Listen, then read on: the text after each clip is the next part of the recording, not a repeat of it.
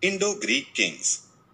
Artemidorus Andam, Peucolaos Artemidoros, was a king who ruled in the area of Gandhara and Pushkalavati in modern northern Pakistan and Afghanistan.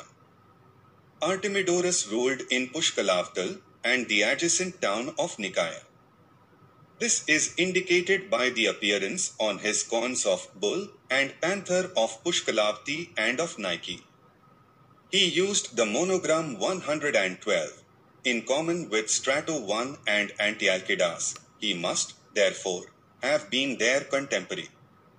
His family affiliations cannot be ascertained from his coin types, but at this time the ruler of Pushkalavati and Nikaea could only be the sub-king, and hence a relative, of Antialkidas. Strato I had lost these districts to Heliokles. Rarity of Artemidorus coins indicates a brief reign. At Nicaea he may have succeeded Archelaus Peucolaos, who continued to issue the Artemis TP. Artemidorus was probably his son. He succeeded Artemidorus to the throne of Pushkalavati Nikaea region. Peucolaos ruled Gandhara Andam. His reign was probably short and insignificant since he left only a few coins. One of his Kapisi types is also known, indicating his rule even in Kapisa.